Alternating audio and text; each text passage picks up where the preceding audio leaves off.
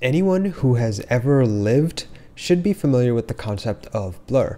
From tweaking photo settings to enabling motion blur in a video game to learning about edge detection algorithms from Acerola, or even waking up without your glasses on. The blur effect is everywhere, and in this video we'll go over the algorithm behind it and implement a common variation of it called Gaussian blur.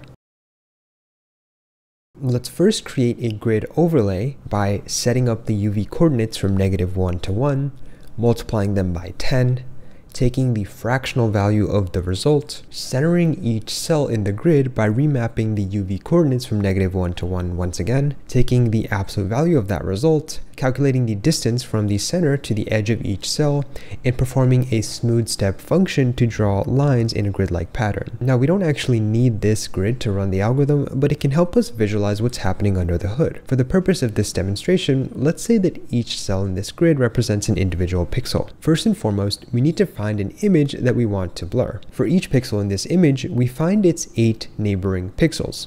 We sum the color values in these 9 total pixels and divide the result by 9 to compute the box blur effect. We can also change the size of the kernel, which is a fancy word for the square used in the blur calculation. Decreasing the size of the kernel to 1 will keep the resulting texture unchanged, while increasing it will make it more and more blurry. And that's how the box blur effect works in a nutshell. We can write this algorithm iteratively in a programming language like JavaScript or Rust or Python. This approach requires that we perform the blur action on the image pixel by pixel in a nested for loop. We can also write the algorithm in a shader and run it in parallel for each pixel, directly on the GPU. The second approach is much faster, and it's the one we'll go over in this video. But before we jump into the code, there's one last thing to talk about, and that is the Gaussian blur. After all, that's what this video is all about. The main difference between the box blur and the Gaussian blur is the weights used in the kernel. The box blur uses an even distribution of weights, while the Gaussian blur uses a Gaussian distribution of weights.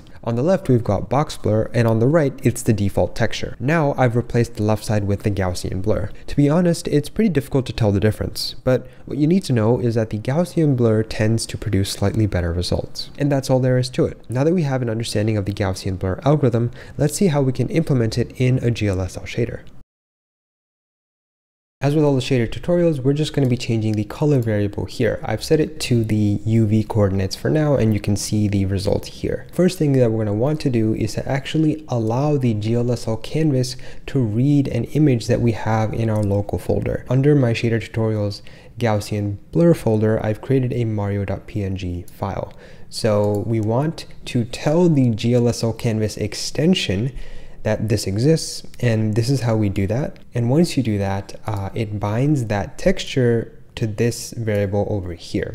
So what we can do is check that this is actually working by reading the texture based on the UV coordinates, and that'll give you a vec4, and then we can set the color to be the RGB of that vec4 texture. So if I save that, then we'll see our Mario picture. The next thing we're going to want to do is create a text cell size. A text cell essentially represents how far move the texture forward when we're checking to the right or the left, or all the other directions.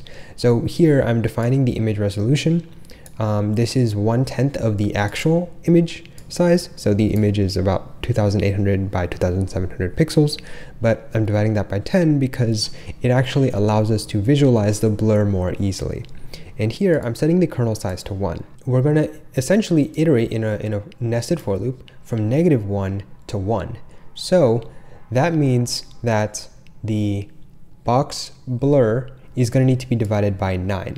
And that is how I'm calculating this value here. I am multiplying the current kernel size by 2. So 1 times 2 is 2, adding 1 to get 3, and then squaring that to get 9. And that is the formula that you can use if you want to easily vary the kernel sizes. Once you have that, inside the nested for loop that goes from -1 to 1 on X and -1 to 1 on Y, we're going to sample the texture. And here you're going to see that we're sampling at the current UV plus a little bit of offset, and that offset is based on the texel size that we defined over here. Once we sample that texture, we get the RGB values and add it to the cumulative box blur color, which is initially set to 0. So we're going to add it. Essentially, this loop is going to run a total of 9 times. It's going to check all the 8 cells around the current cell. And then at the end, we're going to divide the box blur color by the box blur divisor, which in this case would be 9. If I were to set the color equal to the box blur color and save, you'll see that the picture gets blurry. Maybe that is not exactly obvious, so I'm going to increase the kernel size to 3. And if I save now, then you should clearly see that the picture is pretty blurry. Now that we've got the box blur and have an idea of how to sort of work with textures and texture offsets, we can take a look at the Gaussian blur.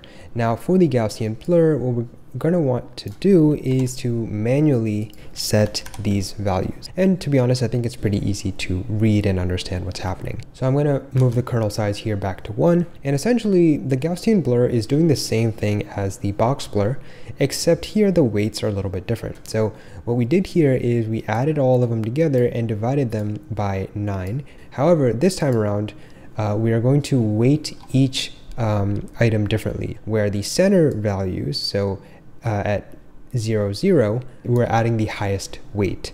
And as we sort of disperse outwards, up or left or down, we are kind of like reducing that weight. Then at the end, I am going to divide the total Gaussian blur color by the Gaussian divisor, which is going to be 16.